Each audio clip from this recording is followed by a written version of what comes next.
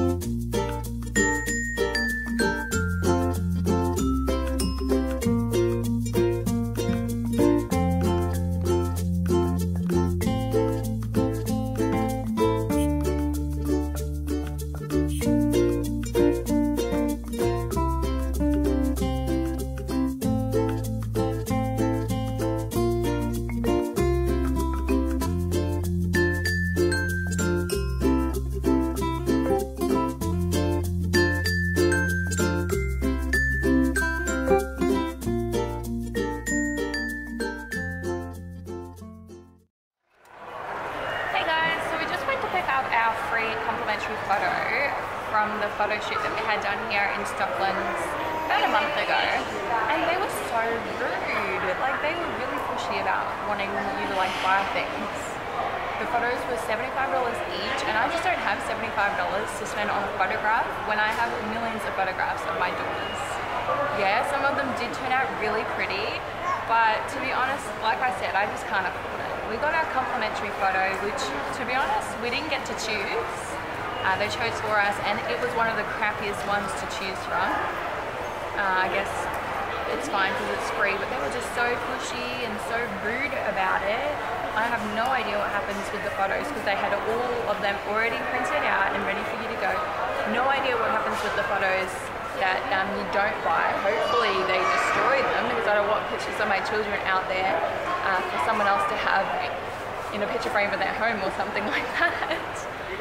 So I'll show you guys the photo that we got for free later on, and I just wanted to do a little bit of a quick update on here just while it's still fresh. So I'll see you guys. Hey guys, so we're just in the car and we're almost about to go home, but I thought I'd show you that free picture that we got. This is the free picture. Oh, there you go. It's a picture of me, Anna and Rose, and yeah, it looks quite pretty and we all look very nice. But the thing is, this was one of the crappiest ones to choose from, and I swear they do this on purpose, so you have to go ahead and buy, you know, the actual nice photos and spend the $75. And I know I'm talking a lot about this, but it's really pissing me off. They like tried to, you know, make you rush at making the decision, and they just assume that everybody has lots of money to spend on a piece of paper. It just really riles me up.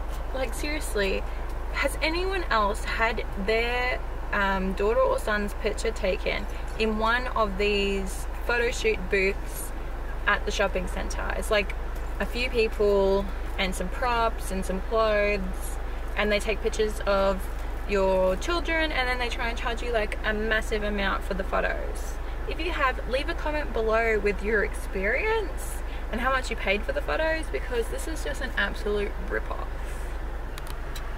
So I've just put the photo that we got in a nice frame, and I thought maybe I could put it next to my bed or my bedside table. Don't mind the mess. Oh, that looks so cute there. I've got a lot of stuff going on my bedside table. I've got my bucket list. This is a light, like it lights up. Several bottles of water. My eye mask, because I wear an eye mask every night. This one says, I am a dreamer.